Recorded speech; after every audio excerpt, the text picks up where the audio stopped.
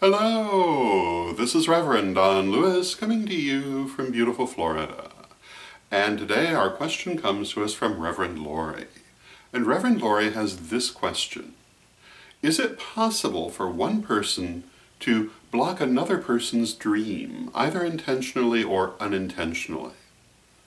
And the first thing that I must say to this is that there are an awful lot of potential variables in this question that could definitely affect what would be the most appropriate answer, and I do not know those variables. Therefore, I have to answer in a kind of general way. When we ask, could a person block another person's dream, there really is the question of, what do you mean by block? Do you mean the person stopped the person from having a dream? Well, how would you know? Could it mean that they appeared in the dream? Well, that's one possibility. Could it mean they interfered with the dream? Any number of possible things are meant by this question, but they're not explicit. So I'm going to answer it again in a kind of a general way, and what I'm going to say is that people often communicate in dreams unconsciously. Both people who are living in the physical world and people in the physical world with people who are in the spirit world. It's not at all uncommon to have communication through dreams. Usually it's unconscious, but yes, if you can communicate, well, then you could potentially block somebody from something in some way or another.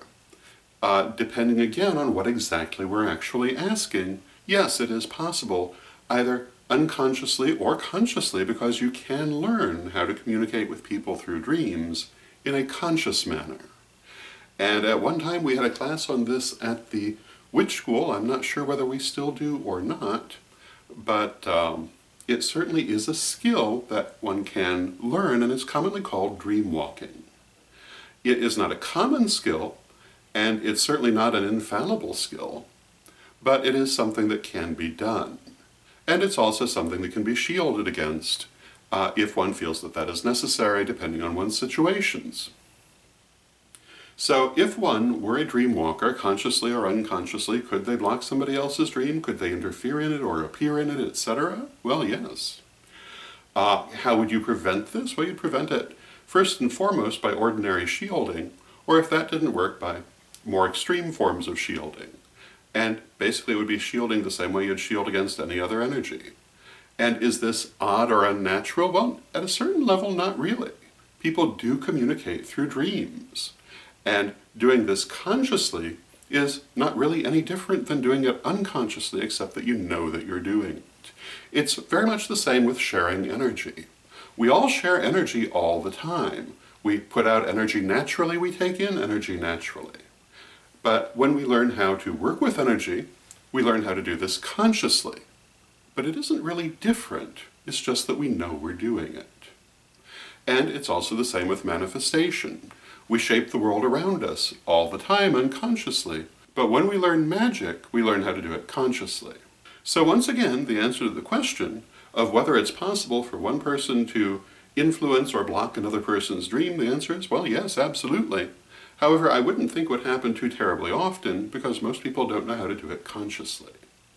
Does it happen unconsciously? I don't think people block other people's dreams unconsciously. And I'm still not quite sure what is meant by that, because I have the feeling there's more to this story than is expressed in the question. But taking it in a general sense, it's possible. I wouldn't think it would happen very often, and I wouldn't think it would really happen unconsciously. But could it be done consciously? Well, yes, it could. But that's not usually the way in which we enter into one another's dreams. Usually it's a matter of communication, whether it's conscious or unconscious. So those would be my thoughts on the matter. I hope you find them helpful, and until next time, may you blessed be. Reverend Don, super omnibus of incantations and invocations for all occasions. Mary Ann Kay and I created this massive compendium of magic and artwork for you to use in any way that you would like. There are literally hundreds of spells and hundreds of illustrations, which can be mixed and matched and used in many different ways. Check it out now at witchghoulstore.com. Pray for peace. Pray for love. Pray for stability. Pray for the nation where you live. Pray for the world.